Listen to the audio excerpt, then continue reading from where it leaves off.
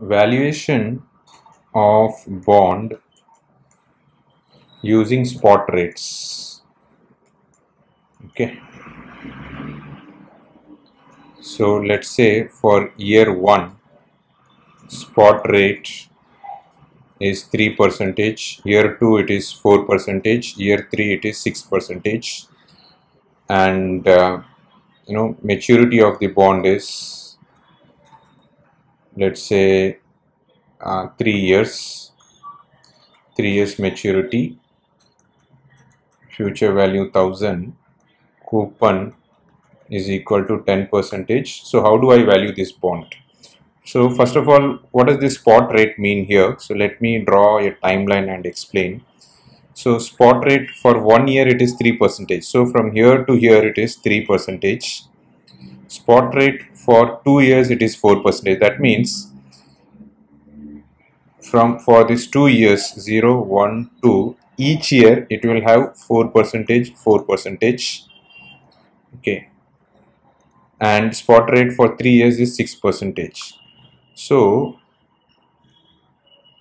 for 3 years, so it will go like this, 6% each year, 6%. So based on this information, how do I value the bond?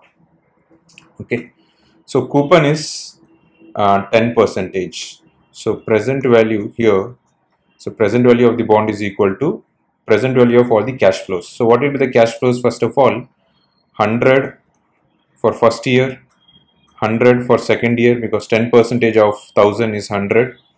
Then 100 for third year, because it's 3 years, plus I will get the maturity amount, that principal amount back, that is 1000. So it will become 1100. Now I have to find out the present value of all this amount. So how do I discount this? So to find out the present value, the formula is future value, which is 100 here in this case, and then divided by 1 plus r to the power n. So r over here it is 1 year spot rate, which is 3%. So 3% to the power 1. For second year it is 4%. So 4% to the power 2. For third year it is 6%. So 6% to the power 3. Okay. So now all I have to do is just find out the present value. So if I calculate, it comes to 97.08. This one comes to 92.46. This comes to 90.